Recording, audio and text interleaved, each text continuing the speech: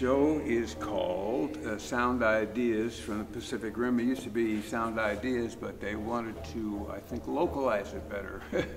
And so it's more, starts in Micronesia in the Pacific, goes around through Thailand to the Philippines to Thailand, down to Singapore, flies over to Indonesia, and sort of ends up in Australia, yeah.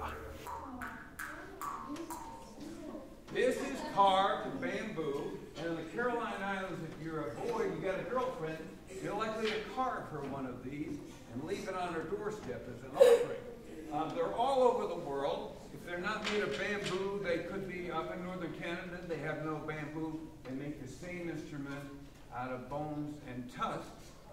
My favorite one comes from Italy, and it's called a Scaccia Pensieri, and we're going to do a song together.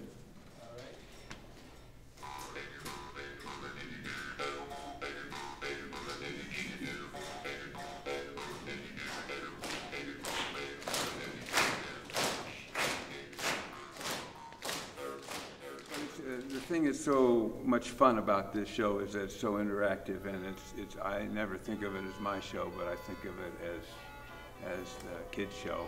They come up and play these instruments they've never seen or heard before, and so there's no right or wrong way to play it, and they have fun trying it out, and we throw in some silly songs along the way that we can incorporate some of these instruments as well.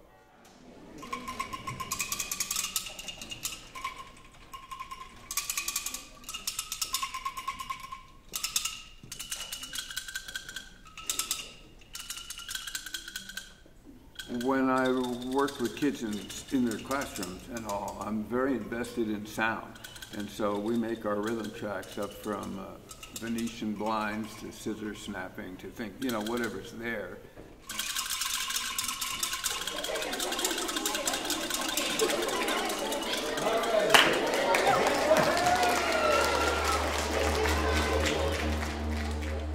Leathery D slipped into the sea, caught all the others, but he didn't catch. You won't catch me, Miss Leathery D. Caught all the others, but you won't catch me.